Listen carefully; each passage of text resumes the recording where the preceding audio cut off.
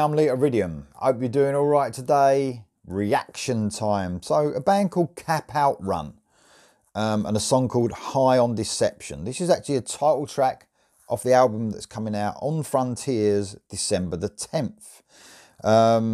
Swedish band. There you go.